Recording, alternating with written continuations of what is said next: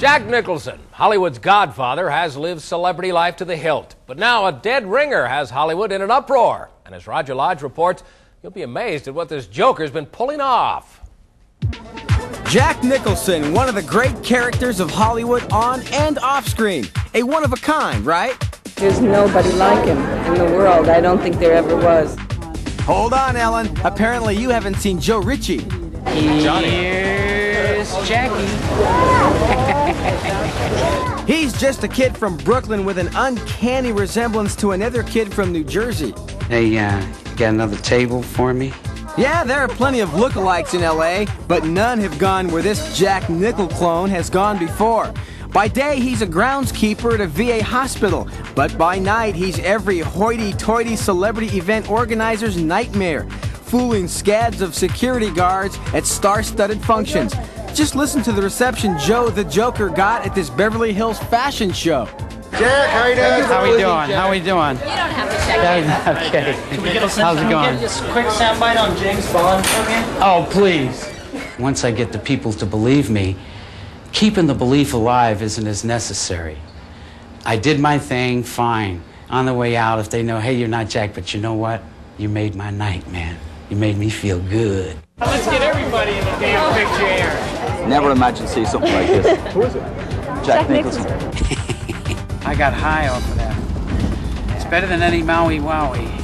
He really gets into his role, but not too much. He says he never ever signs autographs Jack Nicholson and says he's very careful to do the right thing. It's a gift. It loses its validity if you hurt somebody. You know what I'm saying?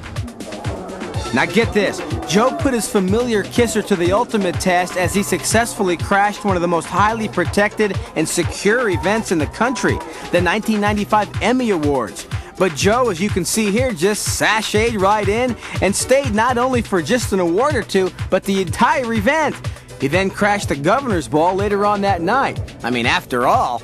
The guy at the door, what's he gonna do, tell me no? Joe has something in common with the real Jack, and that helps him scam his way from function to function. You can't fake digging ladies, man. You know what I'm saying? We look good, man. You know, we go into a place, we bring class. And that's what it's all about, right? It was really much better to sitting there with him than with the real Jack Nicholson. It was amazing. Well, Joe thought it was time to top himself. His mission? To crash the Tonight Show and meet Jay Leno as, well, you know who. Well, just listen to what happened next. We got a friend back here of Jay's who wants to say hi to Jay. Oh, what's his name? Jack. Yeah, take a look. Okay. All right. Go all the way inside. Make a right. Amazingly, he made it through the gate and headed to the backstage area of The Tonight Show. Oh, Dad. We're in, Dad. Close, but no cigar yet.